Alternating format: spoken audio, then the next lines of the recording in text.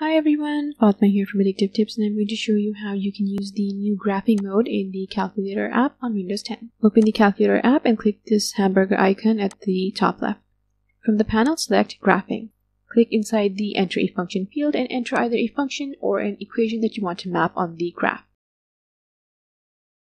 So for variables, you have the option to enter values where the equation lets you, and the graph is going to be charted for it automatically. You can zoom in and out of it, and if you want to share the graph, you can click the share button. Now, another really neat feature that the graphing tool in this Calculator app has is an analysis tool.